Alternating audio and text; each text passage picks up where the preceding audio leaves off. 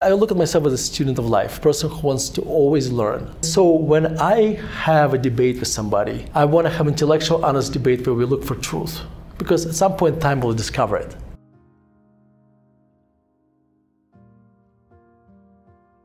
This is really a very exciting evening for Vitaliy and for me. I met Vitaliy for the first time in about 23 years ago this week.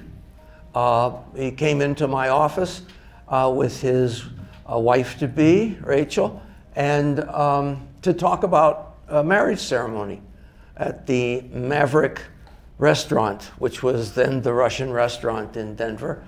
And at the time I thought, oh well, another Russian wedding, which I was famous for in the city at the time. I seemed to be marrying everybody who was from a foreign country at that time. And so I thought nothing of it. I just, two wonderful young people, and I was really pleased to be able to do the wedding. It was a fun wedding. And that was the end of that until, I don't know, what, about 4 years ago, 5 years ago? All of a sudden I get this article, and out of a clear blue sky, a little comment on the article. It says, I really respect you as a writer and a thinker. Would you take a look at this and let me know what you think? Vitaliy, I remember that name. And I read the article and I sent back copious comments on it, one or two, and but copious. And the next thing I know, Vitaliy and I are sharing email addresses, and the next thing I know, we're writing to each other, and the next thing I know, we're going on walks together. And those walks have been among the most memorable days of the last 4 years. Our last walk, our latest walk, was this last Monday, 3.5 hours, 3.25 hours, 3 and some miles. And it's not the walk, it's the discussions that we get into on the way around this park or down this path or wherever we happen to go, a different place each time. Vitaliy's a well-respected financial advisor, financial planner, money manager, whatever you want to call him, just don't call him a stockbroker. And he's written a number of books on finances, and his books have been translated into several languages, and books are very well respected. His specialty is value investing, and so he follows in the footsteps of Graham and the Wizard of Omaha. And so therefore, you know, when he started to send me articles that were non-investment related, I'm thinking, what's going on here? And the next thing I know, he's writing this book called Soul in the Game. Vitaliy mentioned that when he first went to Barnes & Noble, the local one, he couldn't find a copy of the book, and he knew they had it. He looked all over the spirituality section. He looked all, not spirituality, he looked all over the self-help section. And he finally found it in the religion spirituality section because of the word soul. And then I mentioned to him that he probably should have also looked in the sports section because of the word game. And so he's written this book, and he's here tonight actually to talk about it. And I think you'll enjoy what he has to say. So let's start with maybe spending a minute or so telling us about your personal history and how you came to make investing in the markets your life career. Hit the button on the bottom. Well, first of all, thank you very much for coming, everybody. For me, it's a very surreal experience to be here for so many reasons. Let me explain you why. Number one, I was married at this synagogue. And number two, my son Jonah right there was circumcised in this synagogue. Number three, Rabbi is a person I have an incredible respect for. He's having this conversation with me, and I cannot tell you how much it means to me. And number four, just go with me for a second. Imagine J.K. Rowling has a Harry Potter thing like this, and every character from the book is sitting, kind of in one of those rows. That's exactly what's happening right now. My family is here, and they're part of the book. My friends are here. So as we have this discussion, you realize my family are a very big part of the book, and they're the characters of the book. So when you write a book, and they're not really in front of you, so it's not really you're talking, kind of behind their back. But but right now I have to kind of talk about them, and they're right now staring at me. So that's a little bit surreal. Anyway, let me to kind of explain how I got into investing. I kind of have to explain how I got to the United States. So I have to go a little bit further than just me. So from both sides, my ancestors came from Vitebsk, which is a small village in Belarus, which is Mark Chagall was born there. And I was reminded of Mark Chagall by my grandmother, who told me that they knew the family, they borrowed money from them and never paid it back. So I knew about Mark Chagall from before I saw his art. So anyway, my mom grew up in, during World War II. My mom's family ended up in Saratov, which is a city on the Volga River. My father's family ended up in Moscow. And my father, Jewish, in the 1950s, basically tried apply to universities, and not a single university in Moscow would take him because he was Jewish. So he found this city, Murmansk, which, if you think about Murmansk for a second, think about the map of Russia. You're going to go left and up, so northwest. Imagine Norway, the furthest tip of Norway, above the Arctic Circle. The Murmansk is 100 miles from there. So there is long winters, short summers, incredibly cold, basically very little sunlight in the wintertime. And let me tell you how little sunlight. I would go to school in the morning, and it would be dark. The sun would come out maybe for 5 or 10 minutes at 12 o'clock or so. I would be at school, and I'd miss it. So I go back home, and it's dark again. So it's literally for months I would not see sunlight. So anyway, so my father finds this Murmansk University, Maritime University, who would take anybody, because nobody wants to live there. So he ended up graduating from the university, and becomes becomes a very respected professor at this university. And anyway, so that's where I grew up. His younger sister left Moscow in 1979, and she moved to New York. This is like Moscow and Hudson story. That's a very typical story. Then she marries a rabbi, and she moves from New York to Cheyenne, Wyoming. And it's out of all places. And so, when she invites my family over, she was I'm still so thankful to her that she did not invite us to Cheyenne, and she invited us to Denver. So that's how we ended up in Denver. So I came here when I was in 1991. I was 18 years old. I had no idea what I wanted to do in my life. And I went to South High School, finished South High School, and then I went to University of Colorado, tried every single major, and ended up taking a finance class, and I liked it. And then at the same time, I happened to work for an investment firm, and combination of these things, that's how I got it. I was very lucky. I figured out that I wanted to be in investing when I was maybe 23 years old. So at this point, I had a laser focus on investing, and then over time I discovered value investing, and that's basically how I got in. How I got here. Nice. So when we were talking on Monday,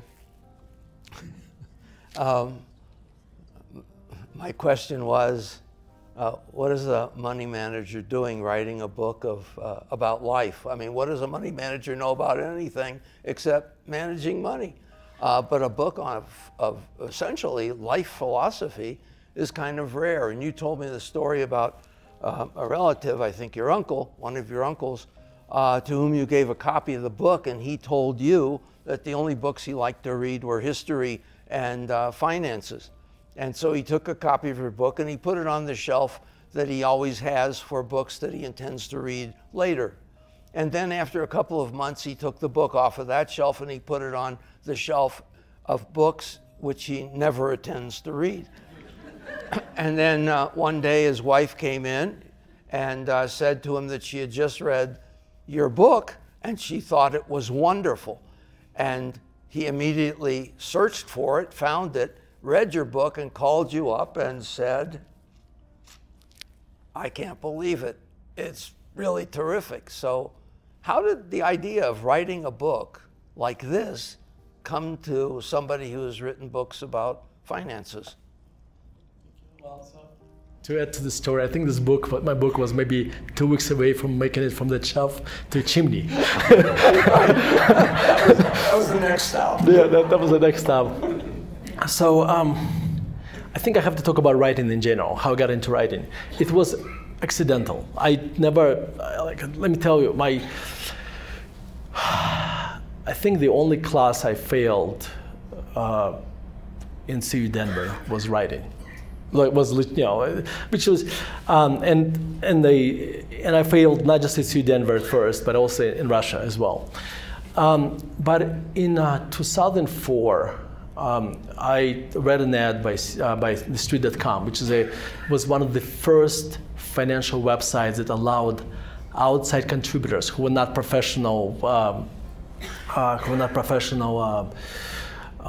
journalists, I guess, to write for them. And they paid nothing, and I knew nothing about writing, so they're overpaying me. And I started writing, and I really, really liked it. And then, but if you read my articles in the beginning, they were incredibly dry because I had very little self-confidence, and I wanted people to take me seriously, so they were very proper, incredibly boring, like unreadable boring. And then this incredible thing happened. At the time, my son Jonah was maybe 2 or 3 years old. I had this TiVo device. This is a piece of electronics, etc. And I had a hard time using it, so I called TiVo technical support. And this was, remember, this is a long time ago, so they had a voice recognition system, but it was very new. So it would not understand my Russian accent. Okay, so then what happens? But I still need to talk to somebody. So there was this 2 or 3-year-old Jonah playing with, with a truck or something, and I told Jonah what to say, and he speaks into the phone. So just imagine this, Jonah has this perfect Disney accent, right? And he's perfectly understood. So anyway, I just told you the gist of the article. There's maybe a few more insights. That was the article. So I I published this article, and I get this incredible feedback. This article had as many as few insights as my other articles, but it was authentic. It was funny. I was a little bit vulnerable because of my accent, and that has changed me as a writer, because then I realized that if you want people to read your articles, they cannot be boring. So that has changed me as a writer, and then over time, I've been writing just investment articles, but every single time was little by little over time I would introduce characters into my articles, like my wife, my kids, and start telling stories. And little by little, these investment stories get diluted by personal stories. And over time I got the confidence to write about other things. And so maybe over the last 10, 15 years, maybe 20, 30% of my articles became about other topics than investing. And so, as you mentioned, I wrote 2 books about investing. And you're right. I'm a money manager. I spend 46 hours a week doing investment research. I'm a CFA, so I have the credentials to write investment books. But who am I to write a book about life? But what happened is this: so that I would write these articles, and I would, get people subscribed to, so they would be published sometimes in Financial Times and other publications. But I would always send them out to my readers, and that was magic, because whenever you send out the article to people, they respond. And what I found, that people responded a lot more to my articles about life, and actually took them seriously. And over time, it gave me confidence to actually keep writing more about life. Now, during the pandemic, I remember this day clearly. This is, I wrote an article, so I also love, so we'll get to that later, I'm sure, but I also love classical music. And so my articles, they include, so I don't just write about investing in life, but I also write about classical music. So I was going to write a note about Tchaikovsky string concerto or something, I forget, and as I was writing about it and learning about it, I realized how much Tchaikovsky suffered writing it. It was an extremely painful experience. And you read his letters about it, and it's a very, very painful experience for him. And then I realized, when we listen to Tchaikovsky, we don't think about it. We just think how great his music is. And that painful experience is very similar to any creative experience, period. Right? If you are a writer, if you do anything creative, there's plenty of suffering. So I ended up writing this article, kind of comparing writing, articles or books or whatever, to what Tchaikovsky went through. And after I finished writing it, I realized, oh my God, this actually, if somebody reads it, actually will help them. And then I thought, well, over the years, I wrote a lot of articles like that were published, that if I can put them together as a book, they could help somebody. So that was basically the kernel for the book, the idea for the book. And that's how this book came about. So how did you come up with the concept of the title, Soul in the Game? What did that mean to you?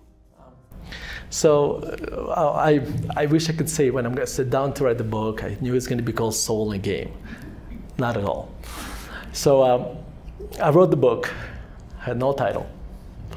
My editor at Herman House, which, we would come up with silly titles. I didn't like any one of them. So I called my editor from my previous books, and I said, Pam, I'm struggling with the titles. The editor who did the financial Yeah, books? who my financial books, yeah, who's at this point already retired. The blind leading the blind. Yeah, that's right, that's right. And she said, well, send me the table of contents. I sent her the table of contents, and we go through all the chapters, and she's like, what about, there was a chapter there in the book called Soul in the Game. It's the second chapter. She's like, what about Soul in the Game? That was it. And then I have to give credit to Brandon, who's sitting right there, came up with the Art of Meaningful Life. So, so this book is I have to, whenever you do something very creative, it becomes a team sport. Like my brother Alex designed, created the cover, sitting right there. So it's a really team sport. So, but anyways, that's how I came up with Soul Game. Nice. Well, let's see. You were just talking about music, so why don't we go there? There's a section in the book called Melody of Life, in which you talk about a number of composers and their life struggles and the like. So.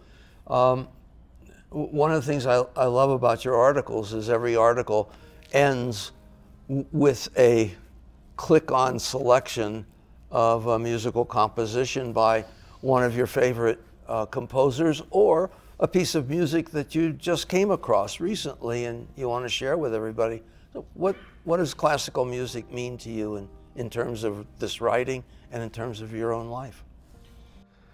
I think for me, music adds texture to life. I was lucky that my parents introduced me to classical music, not by forcing me into it, though they did this to my brothers. No, my older brothers, Alex is one of them. He's sitting there right there. They forced him to play piano, for many, many years. And then they stopped when Alex, my oldest brother, literally pulled the keys out of the piano. So that's when it stopped. So they didn't do this to me, and so I was lucky. I was lucky because but they listened to classical music, so I was always exposed to that.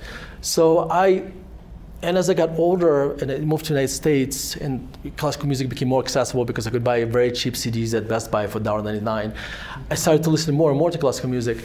And it's a very important part of my life. As I mentioned, a texture to it. And at one point, there was this British artist, Freddie Mercury, and he has a song called "There Must Be More to Life Than This." And this is when I realized there must be more to life than just writing about investing.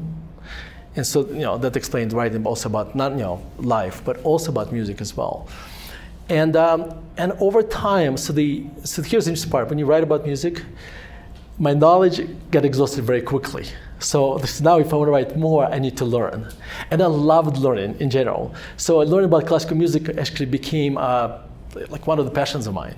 So I listen to Spotify every morning when I write, and always spits out new pieces of music that I never heard of. So and then I go on exploration, and that's why I write about it.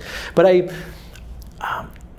I'm very evangelical about classical music. I want people to listen to it. And I'm trying to be in a good sense of that word, but I want people to listen to classical music. That's why I share it in my art. Does classical music impact or have anything to do with investing? Do you see a connection in any way, shape, or form? Or is it just that you love music, you love investing? Well, all right. So there's a story to this. Okay, so imagine 20-something years ago, like 2020, I'm sorry, year 2000, I read this article that says, or blip of the article that says basically, if kids listen to Mozart, they become geniuses, or something like this. This is before kind of like internet, this is the early stages of internet, right? So I'm not gonna go to the library and look for exactly the sources, like, okay, well, Mozart, genius, my wife, Rachel, is pregnant with Jonah. So I bought this concoction where basically a belt that had a speaker in it and a CD player. So she walked around, she's like 4 or 5 months pregnant, she walked around the house, and Jonah was exposed to Mozart since he was minus 5 months old. And then of course, 10 years later, we found out that it was a whole, so that he listened to baby Mozart CDs, etc. But so what they found is this. So what we found later is this: the people who did the study, the guy, he liked Mozart, so he did the study, and what they found is when you listen to music, it activates your left brain and right brain. So during the time when you listen to music, it actually boosts your creativity because both parts of the brain are working. When you stop listening 10 minutes later, the benefit is gone. But here's the punchline. If that guy liked AC/DC instead of Mozart, because it doesn't matter which music it is, by the way. It could be classical, it could be any music. If the study said AC/DC makes you genius, Jonah would have been listening to AC/DC or whatever. And a lot more nervous. That's right. Yeah, but on a serious note, like when I write in the morning, I listen to classical music. Now, what they found in the study that when you listen to music that has words, actually it could be counterproductive because your brain starts processing words, and it reduce your creativity.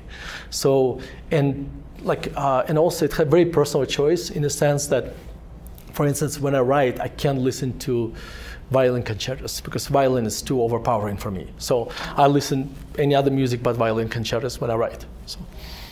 Huh. And the interesting thing is I can't listen to anything when I write. I mean, I can't have things going on in the background. I need it just to be quiet because I'm sort of talking to myself when I write. If I talk to myself, I'm interrupting whatever is going in the back, or it's interrupting me. And you might have two sides to your brain, but I think I only have one. No, so that just my wife is listening to this right now. And this is very important because she says, so the way it works, I have an armchair right next to our bed. So I wake up at 5 in the morning, put my headphones and I write, and she wakes up because I'm talking when I'm writing. So I just want you to know that I'm not the only one who does that. So, during our walks, you have an incredible love for your children, which is obvious because about every third step, one of them is mentioned. And so I just met them for the first time tonight, which was a great joy for me because I've known Jonah for almost 5 years now and never met him. And the same thing with Hannah and Mia Sarah. I've sort of known them all and know what they're each doing. And incidentally, Hannah, I got to get you to teach chess to my grandson who was desperate to learn chess. So Hannah is becoming like a grand chess master at 17 and whatever, and that's great. How do your kids play a role in this book? And why do you use them so liberally in this book, in the stories that you tell, which are fabulous stories? I think they're going to ask for royalties at some point. So what's interesting, I think two things that had a tremendous impact on me as an individual: writing and having children. And I think, and now combining them together, it becomes, writing about children, actually, it's even greater.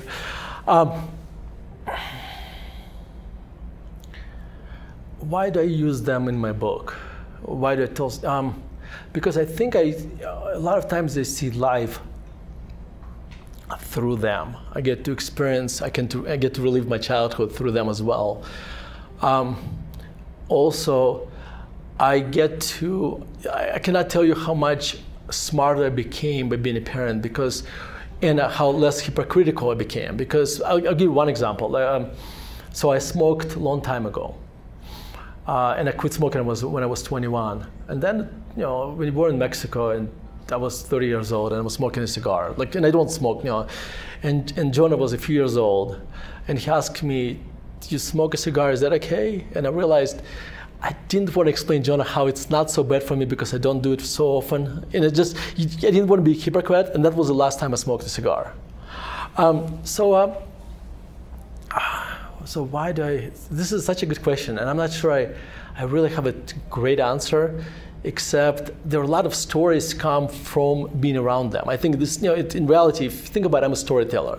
And a lot of stories come from being around them and just the experiences we have with them. So I think that's why I'm basically. Well, and also you travel a lot, and you often take one or two or all three of them on these trips. You just got back from India, and we're having a long conversation about the difference between living in India, where there is great freedom and great poverty, versus living in Switzerland, where there is great wealth and almost no freedom, and freedom of action. I mean, everything is policed and everything is prim and proper. You can't step out of line, but it's beautiful. There's no dirt on the streets. There's no poverty. Whereas in India, there is filth everywhere and the like. And you were talking about how Jonah had told you, or actually taught you, that when you see something that's unusual, like a new culture or a new place to be, what did he tell you? Yeah. So he took an anthropology class, and anthropologists, when they study new culture, they just observe, don't judge. And that was very interesting. So when we went to India, I tried to, and after that to Switzerland, we tried, Hannah and I talked about it all the time: observe, don't judge. Because when you get to India, it's a very different world. I'll give an example. We arrived to New Delhi, and it 2 o'clock in the morning. And the first thing as the second I get off the plane, I realized I have a hard time breathing because the pollution is so horrible, and I had a cold too. Then we were driven to a hotel, and there are cows crossing the street, and then you observe this incredible poverty that I have never seen before. And it's an incredibly different culture, where incredibly religious culture. Religion is so infused into this culture. So the people are incredibly kind. I was really shocked by how incredible people are in India. And then there's like to describe the streets, you have a 1 or 2 lane road, and there are 6 lanes created. And like one way you have a guy pushing a fruit cart. There's a cow crossing the street. There's a whole bunch of cars, going left to right. There's a whole bunch of rickshaws, which is three motorcycles, and everybody's pushing a horn. And like in the United States, when you push a horn, it's actually, or in Europe in general, it's basically considered to be rude. In India, it basically says, "I'm here." And so, if you like the music of New Delhi is basically just horn, this continuous horn, the sound of the horns. But now this is the interesting part. We observe this incredible poverty, and but we look at these people, and they are as happy as many faces I see here. A lot of them have been happier, and you realize maybe like we assume kind of wealth equals to happiness, but these people like look to me like I would not know that that there is anything wrong with their life. They were completely content, and I think what you realize when you grow up in this life, and you're not exposed to this life, I mean to the West or etc., then you don't see that there's no contrast. Like I'll give you one example. Like this is the easiest example I can give. So just imagine I grew up in Murmansk, where there is no sunlight in the wintertime. Now, for me, that was a normal life. I was not miserable. I was very happy because that's the only life I knew. Now, if you take one of my kids from sunny Denver and send them to Murmansk, they would be miserable. Why? Because they went from one of the sunniest places in the world to the one that the one that has the least amount of sun. So that contrast is actually very that would create a lot of pain unless they change their perspective on this. Unless they look at it differently. So the beautiful part about going to India was actually that I went with Hannah. So Hannah and I could have these conversations, and we would discuss this, and I think that's what made the trip so much more special because of these conversations I have with Hannah. So I guess that answers your questions because that's nice. We go on trips with them and we have these conversations and they do something silly or whatever, and that's why I write about them. Yeah. Nice. So we talk a lot about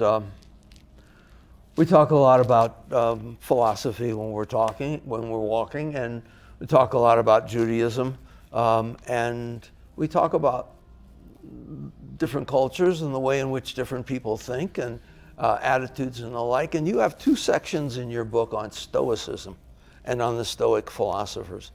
So when did you decide that Epictetus and Seneca and Marcus Aurelius and the rest of the Stoic philosophers had something to tell you or teach you?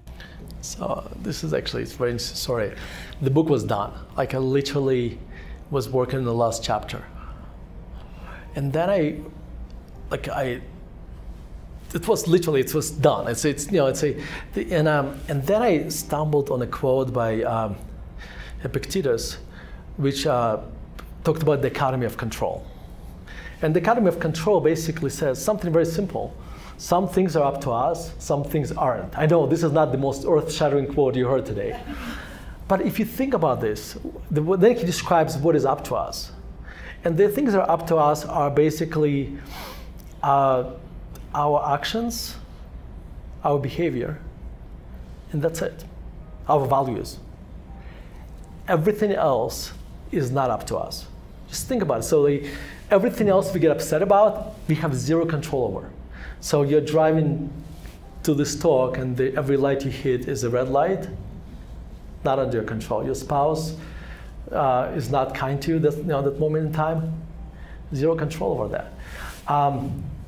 And once you start looking at life from this lens, you realize what you should be focusing on things you can control. Control the controllables, which is basically how you look at things, your behavior, how you frame things. And that clicked with me. Like that was like, as I described, like the TiVo moment, when I started writing. That really, reading that quote, basically really got me interested in the Stoicism. So I called my editor. I said, "I'll see you when I see you. I'm going to work on this." And I did not have a deadline. I said, "I'll tell you when I'm done." And for the next 6 months, I studied Stoicism. And one thing I do, I'm very good at this. When I get interested in something, I kind of have this I zero in, zoom in, and just nothing else exists.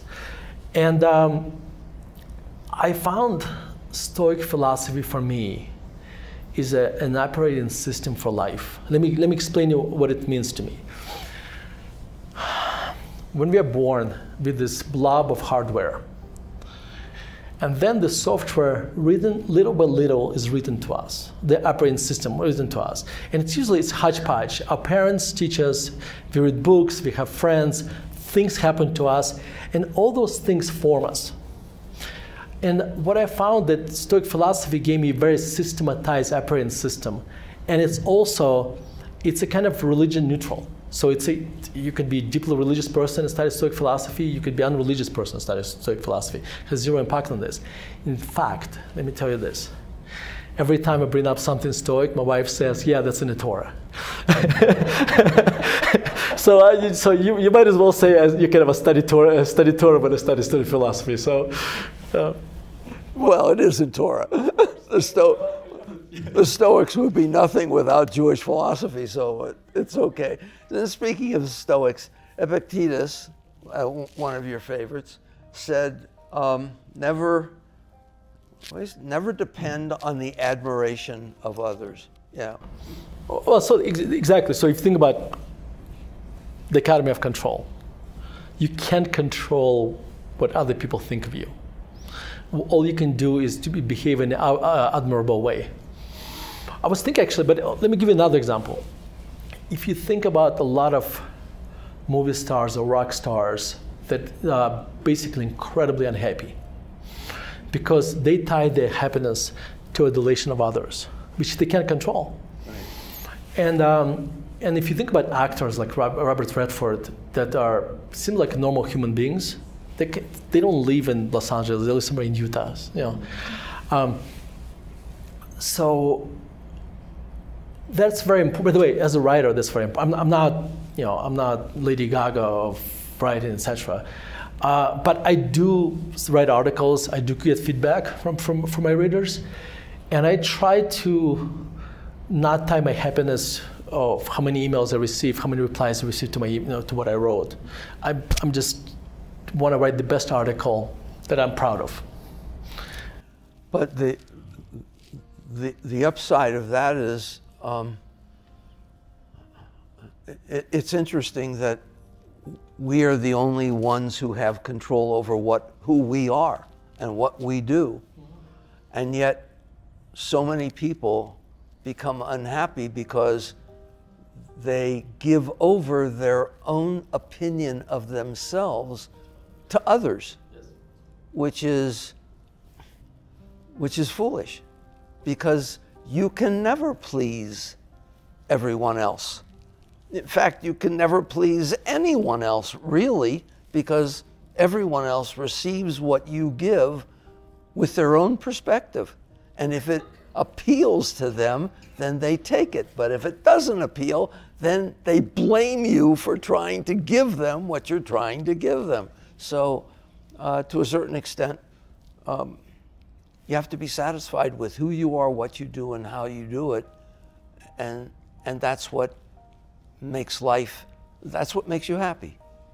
you succeed in your own mind. And I think this is kind of the goal of Stoic philosophy, is kind of reduce the suffering, because we go through life, experience a lot of unnecessary suffering. Yeah. And if you frame things differently, if you look at the world slightly differently, just little tweaks, suddenly there's a lot less pain, and less pain there is more happiness. That's simple. If you're a masochist.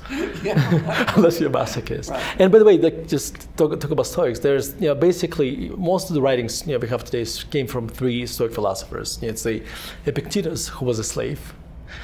Then there was the Seneca, who was the Renaissance man. I don't know, 5 or 10 centuries before Renaissance.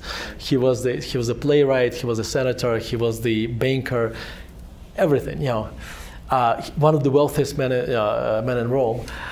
And then there was Marcus Aurelius, and to me this is the most fascinating out of all of them, for this reason.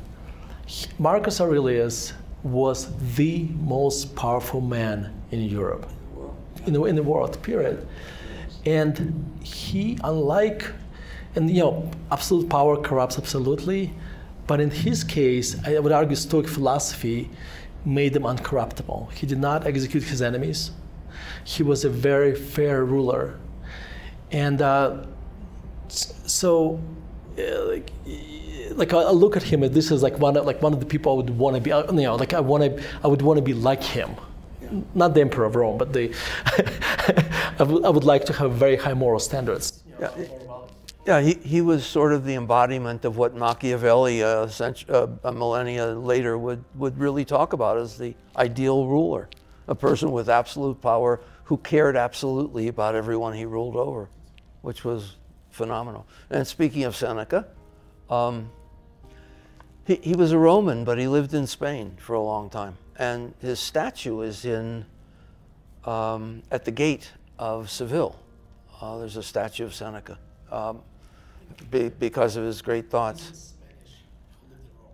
Yeah, or maybe he was Spanish who lived in Rome. But anyway, So he had a statement that that we were going to talk about, never got to, something like.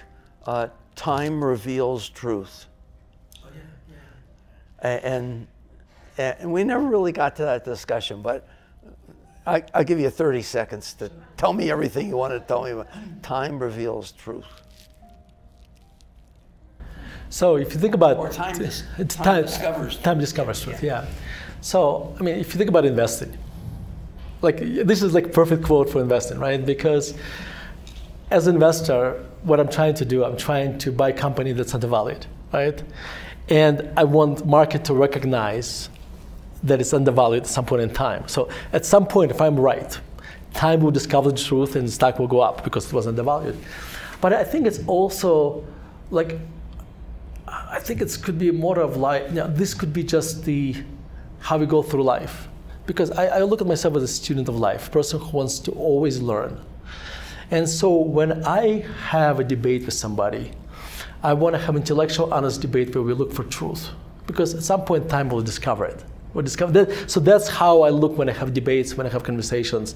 When I have a conversation with somebody who comes to this conversation without willingness to learn, it becomes very uninteresting to me. Because there is no truth will be discovered at the end. So that's a 30-second answer. One of the things we were starting to talk about a little bit this week was the concept of reframing, which I think is really a critical parenting tool, but it's also a critical tool for just getting through life.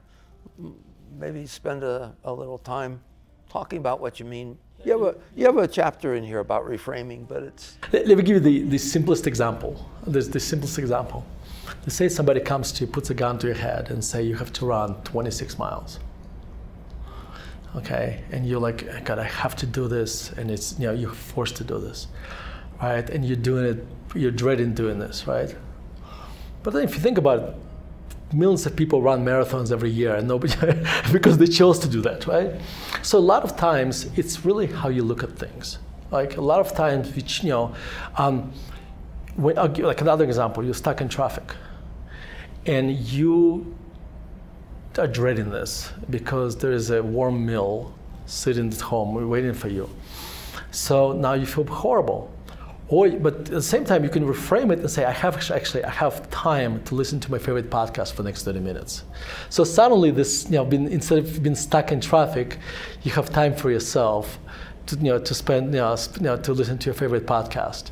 So this is just some of the examples of reframing, but it's incredibly powerful. Again, little tweaks. But, and I would argue that Stoic philosophy, it's really, I would call it like a Stoic practice. Because I sound like I do. It's you have to practice this because it doesn't come naturally to us. Right. I think the kind of dreading that you're stuck in traffic, that's the natural behavior for us. But then teaching ourselves that you have to reframe it, and you can noticing that you are first of all you have to notice. First of all, you have to notice that. You look at it from a negative perspective. Once you notice it, then you have opportunity to reframe it. And you talked about the fact that we have chores that we often have to do that are just not chores that we look forward to doing. They're an imposition on our time, they're an imposition on our day, what have you. But you can reframe that imposition as a positive, and you start to look forward to being able to do it. The perfect example is that I used to look at driving my kids to school as a chore. And because I wanted to get to work as soon as possible. But then I realized that at some point they grow up. In fact, somebody did the math and found that by the time your kids are in high school, you spend 93% of the time you're ever going to spend with them. 93% of the time. So once they're out of school, because when they live with you, you see them all the time. The second they get out of the house, you start seeing them a tiny fraction of what you've seen them before. So, once I realized that at some point they grow up, which is, by the way, that's another Stoic concept, negative visualization. I realized that's finite. Like Hannah, my daughter Hannah is, she's in 11th grade, so I'm probably going to drive her to school another 200 something times. And after that, she'll be driving herself to college. And so now, every single day when I drive Mia, Sarah, and Hannah to school, actually, in all honesty, Hannah drives us both now. But I treasure those moments. And now, so it's a reframing. And also what happens now, when I'm in the car with them, I'm fully present. Okay, so I'm giving full attention. And so that's another example of reframing. Yeah. Something I used to dread doing, now I love doing. Yeah. I was telling you that over the course of my rabbinate here, I had 4 or 5 assistants, and the first thing I would tell them is I would tell them what God said to Moses. God says to Moses, just before the Mount Sinai experience, he says to Moses, "Come up the mountain to me and be here." And the rabbis asked the question, isn't that a redundancy? Of course you're there when you get up there. But it's like, here's the advice. Wherever you are, be there. Be in the moment. So I would say to them, if you're doing a bar mitzvah, be at the bar mitzvah. Don't be writing a sermon that you have to give next Friday night. Be at the bar mitzvah. If you're doing a wedding, be at that wedding at that moment. And after the wedding is over, you can be wherever you want to be, but at that moment, be there. And I think it was the best advice I could give to a young rabbi just getting ready to go into a career. I have 2 comments on this. One is from the book, another one is not. So this is fresh perspective. My father and I were in Vienna, and we went, we went to Vienna Opera. So as we were in Vienna, we were going from museum to museum, and my father said, "You always want to be somewhere else. You want to be in the next place." And he was so right, because we went to the opera, and I'm sitting in the opera listening to the La Boheme, and then I'm thinking about the eggs I'm going to have for breakfast tomorrow. just think about this, right? And this actually, my father's words had a huge impact on me, because I started to inhale life a lot more after that. I became more present. But let me give you this framework. This is the framework how you can go through life two ways. Okay, here's one framework. You arrive, let's say you've never been to Barcelona, okay? You wanted to visit the city for a long time. You arrive to Barcelona, you get off the plane, and you rush into a baggage claim to get to get your bags. Then you get in, and you're not looking left or right, you're just looking straight. You're not noticing anything. Okay, and you got your baggage, you got your bags, you got Uber, and left, right? That state of mind, there were people walking around you, there were shops, there were maybe art on the walls, but you completely ignored it, you just look forward, okay? That's a kind of always thinking about tomorrow, like always thinking about, I want to go see Barcelona, but I'm not paying attention to what's around me. But then there is another mode, and this is the mode that that's what you're describing. Imagine you go into, I love Impressionists. So imagine you're in the Denver Art Museum and they have an Impressionist exhibit. And you go from painting to painting. The world outside of you does not exist. There is maybe an exit sign on the door somewhere, but you're not even paying attention to it. You're just going from painting to painting, paying attention to nothing else but the art. You're fully present. And I would argue that's kind of being mindful. That's being present. That's be there, be here. And that's the mode I would want to spend most of my time, kind of in the art museum mode, not in the airport mode. Nice. How do you deal with failure?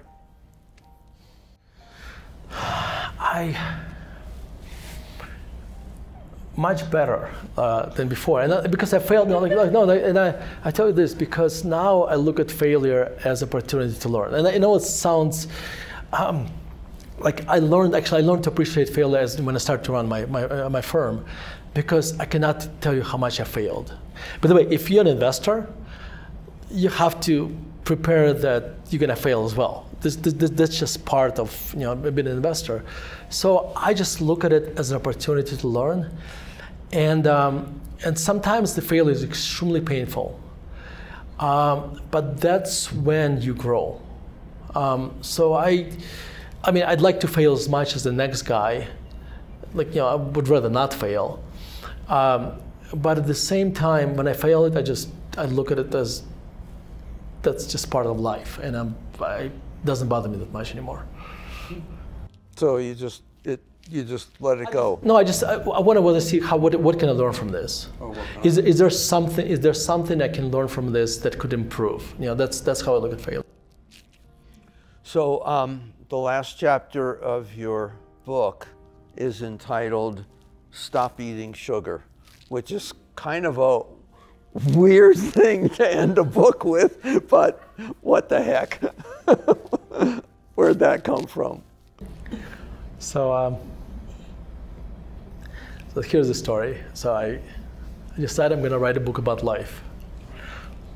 My wife Rachel tells me, "Aren't you kind of too young to write a book about life?" And I can see the skepticism, right? Because usually people in their 70s or 80s write about life because they can retrospective. And then I was thinking about Warren Buffett, who thought he was going to start giving kind of money away at the very end of his life, but then he realized that money is sitting there doing nothing, and he could be helping people. So I realized that my articles sit in my head until I'm 80 or something, but they could help somebody in the meantime. So I told her, you know what, I'm going to name this book whatever the title is, Volume 1. So then I can add other volumes, but why it's called Stop Eating Sugar is this.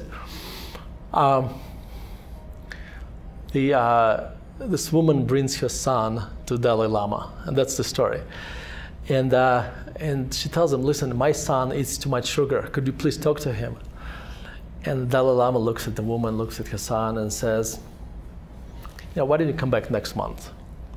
Okay, so woman brings her son again next month. Says, you and I talked a month ago, you told me to come back. She said, yes, that's fine. He looks at the son and says, stop eating sugar. The woman is bewildered. Like I was here a month ago, you could have said the same thing.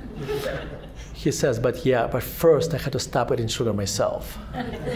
So, by the way, that is probably one of the best examples of parenting, period, right? Because you don't want to, but also, this book is really just my journey of trying to stop eating sugar.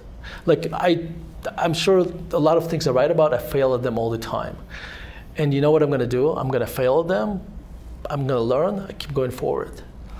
And so that's why I ended this way. So it's kind of I think the very last words in the book, that this is not the end, this is the intermission. If you could only keep one section in the book, which one would it be? I think, God, it depends for what reason. So for the one I learned the most, Stoic Philosophy. The one I wanted my kids to read, to learn about my childhood, would be the introduction to the book. Sure. So that's, it depends from, in fact, the book, the dedication to the book reads to Jonah, Hannah, Mia, Sarah, because you don't read my emails. So, right. Yeah. Can I tell you just one cute story? Because she's going to kill me if I don't. So my second book, it's Little Book of Sideways Market, it was written in 2010. Just very important. The date is very important. And it was dedicated to Jonah and Hannah. Right. Okay. Mia Sarah found this book. Now she can read. She's 9. And she reads the dedication. She's like, what about me? Like, what, I've chopped liver? You wasn't there, kid. So she was born, 2014. And she still cannot forgive me for that. So this is the reason. So the fact that this book is dedicated to her as well, this is my way to kind of So in the next book, in another book, you're going to have to just dedicate it to her, so that you're even. I might have to, yeah. I'll see to it. Any last words that you want to throw out, and then maybe we can open it up for 2 questions. And anybody have a question? 3.5 miles is a lot of walking. Where do you walk, or where do you like to walk? Oh, well, this last time we just walked around Eastmore Park. Zip, zip, zip. Because it really isn't where we walk, because we're in the moment and we start talking, and I'm not thinking about walking, and I'm only thinking about what we're talking about. And there's really never a lag in the conversation. It just goes from one thing to another, and it's just a most pleasant experience. I mean, Vitaliy is, aside from my kids who are his age, Vitali's my youngest friend. And so, because you get to be, late 60s, you don't have many young friends any longer. And so, I was able to cultivate him and share with him a little bit of my wisdom and a lot of bit of his wisdom. So it's very good. We walk all over. He has a really beautiful area behind his office building that has ponds, and it goes under a street, and it's got all kinds of nice places to walk. And so we go there every once in a while, but any park is good. As long as they have benches for me. And they also have benches, yeah. Right, yeah. Yeah, go ahead. So you said that you got a lot of feedback from your readers. Where did you publish these articles where you got feedback from readers? So I'm going to repeat the question because So I got a lot of feedback from my readers. Where did I get the feedback? So where were the articles? Oh, so the articles, I would write an article. Like a lot of times, I wrote articles for, think of major publication I've written for them most likely. But also, you know, when I write an article, when I describe the article, the most weirdest thing, but it kind of makes sense. There is my father's art. There's some kind of personal story. There's an investment article. There's my brother Alex's art. And then there's a section about classical music. And so people subscribe to my articles, and I can tell you where you can subscribe if you'd like. It's absolutely free. And they receive them by email when I write them. You know, so that's how I get the feedback. So the articles go out to, and I have a very large number of people read the articles. And you know, they get them, then they reply to me, and that's how I get the feedback. Yeah, Marty. No, I've read the book, so I have questions. Can you tell, a lot of what you've given here tonight is kind of broad, but can you give some of the specifics in the book that you give on like parenting? And I'm thinking of Jonah and the chess, when you hired the chess person for him and how that turned out. And then when you talked about budgeting and how to keep people from fighting over finances, I thought that was, do you remember this? Yeah, I do very much. Wait, do I need to tell you what you said? Yeah. So this is actually very interesting. So all right, this is actually, Jonah and I have been talking a lot about this the last couple of days about this. So when Jonah was, I don't know, 10, 12 years old, we hired him a chess teacher. We played chess, and we figured he needs a chess teacher. And we hired this wonderful guy who was probably in his 70s, who was a Moscow's champion in chess, from Russia. And he still is a wonderful human being, but he taught chess like my Russian teachers taught me anything. Yeah. Very like so. I'm going to pause this for a second and explain something else. The way Russians communicate and the way Americans communicate is very different, and there's upsides and downsides to both sides. So Russian communication is very direct. Sometimes it may be impolite. Also, Russians, especially teachers, now I'm talking about teachers, never really cared about how the message is delivered. They just wanted to, they thought about giving a message as just data, but how they package it, they didn't care about it. But the problem is, if they were just talking computer to computer, then it would be fine, except there's a human being on the receiving side. So the way you package the message actually makes a huge difference. And so Jonah, so Americans on the other side are extremely indirect. And this was a cultural shock when I came to the United States. My first job was we lived in Glendale, and I worked at Cherry Creek Health Club.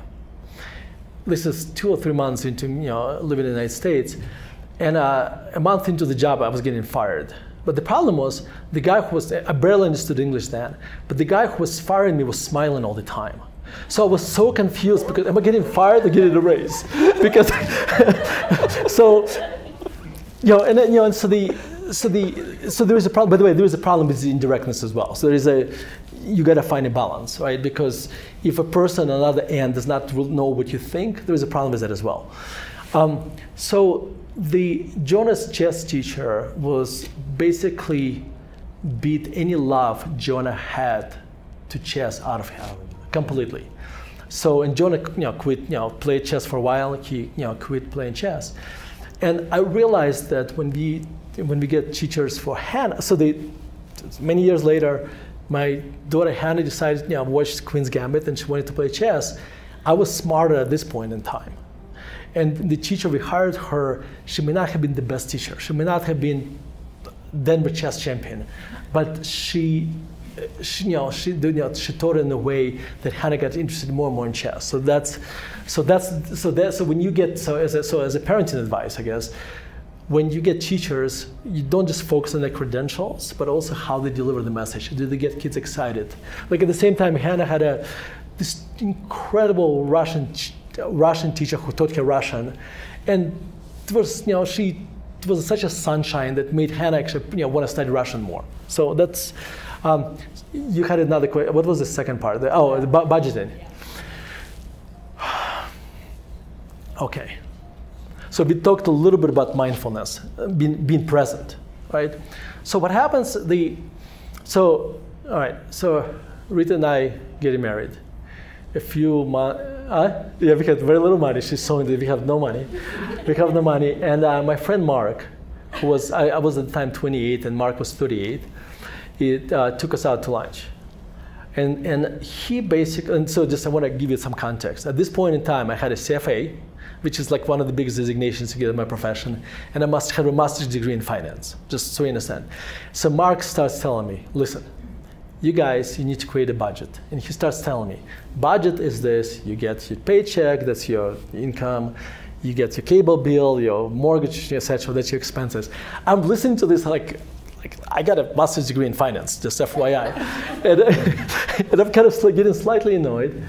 And then Mark starts telling me, so you got this, but then he said, what you want to do, you want to start thinking about expenses that not happen in this moment in time, but will happen in the future. Like, at some point, let's say 5 years from now, you're going to buy a new car. Okay, let's say you're going to trade in this car for $5,000 and you're going to need $15,000. So that's $200 every month you have to save if 5 years from now you need the money, if you want to pay this cash for this car. You're also going to have other expenses that always happen, they just don't happen every day. You go on vacations. So you need, so instead of borrowing money to go on vacations, you want to save up for them. So suddenly, retirement and kids' college education, all these different things. So once you start constructing your budget and you put expenses that you can see, then you start putting expenses you don't see. And then whatever is left, that's the money you can take it and go to Las Vegas, right? Now, what's important about this, if you think about budget, all it is a prioritization tool. Because then you have to start looking at this and you say, what's important to me? Is a new car more important to me than a trip to Mexico? Or, and then, by the way, there is no answer, there's no right or wrong answer. It's going to be different for everybody. So you start prioritizing things. You've been mindful.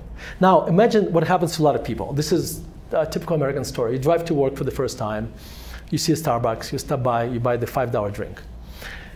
Next day, you drive again. You buy another $5 drink. And you start, once, if you did it twice, especially if you're Jewish, it becomes a tradition, right?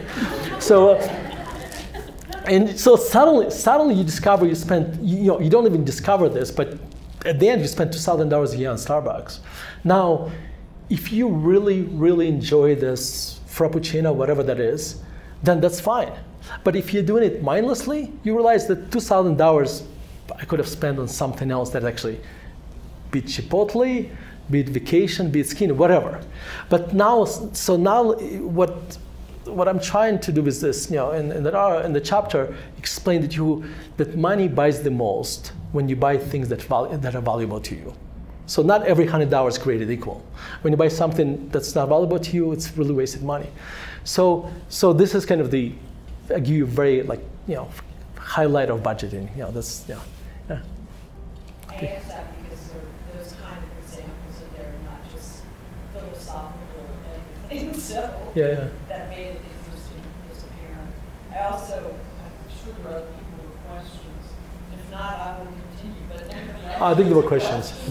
I think there were questions. Hopefully. Questions? Don't be shy. Yes, hi, right behind you. Yeah, hi. I'm going to talk a little bit about your dad's art because I love seeing the paintings when you send your newsletter out. And he's fantastic. The art is fantastic. And then I want to know how you apply the dichotomy of control to investing. How do you stop from freaking out? Oh no, okay. So that is a great. So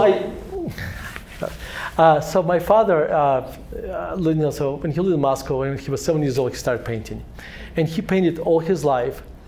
But his day job, he was a professor at university, so he painted, never sold his art. In fact, he always looked at selling art as almost like selling his soul.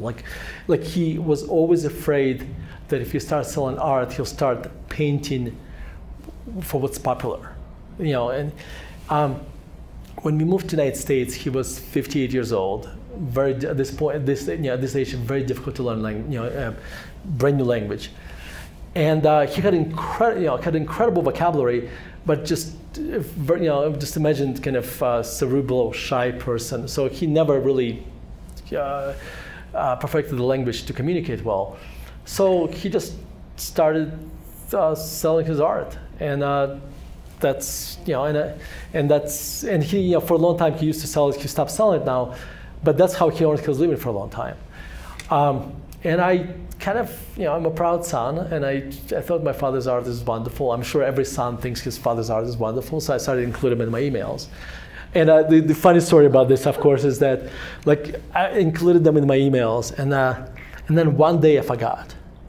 And I get this email from a reader saying, Vitaliy, your article is fine, but please don't send them out without your father's art. So that's yeah. The dichotomy of control and investing, that is actually perfect application of the principle. As an investor, what control do I have over? What things do I have control over? I have control over a process, and basically nothing else. When I buy the stock, I have no idea what's going to happen in the global economy. What's going to, if this company's warehouse will catch on fire, etc. So, as an investor, you want to focus on things you can control, and that's your process. And then you realize that however the market decides, especially in the stock market, your stocks get priced every day. There's millions of people have an opinion what your company is worth every single day. A lot of them don't do research, whatever. So, but you just have to remember those are opinions. So, when I wake up in the morning and find out, my portfolio is down, whatever, just remind myself, things I can control is my process. How the market decides to price them on a daily basis or whatever, completely not up to me. That's one way to look at it. Yeah. Other questions? Yeah, Mia, oh my God, you have Mia Sarah wants to ask a question. When you were talking about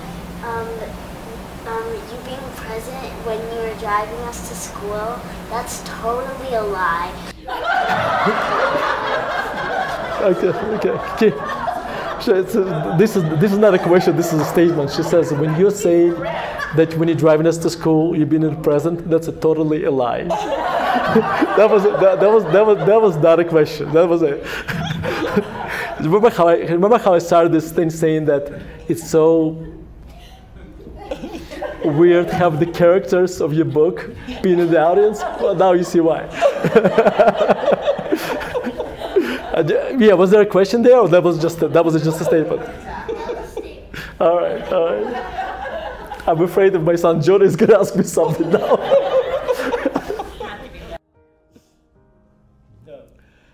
All right. Well, one more question. Vitaliy, will you bring your family on stage so we can kind of meet them? Because we've heard about them. Oh my God. All right. All right, sure. I think.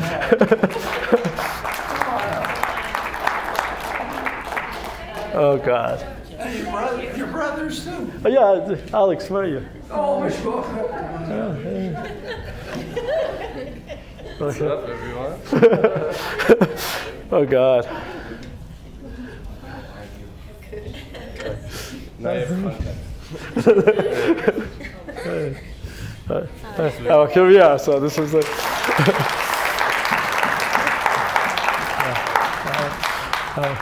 Thank you so much. Nice. Well, it was nice being here. Thank you, Vitaliy, for coming and sharing yourself with us.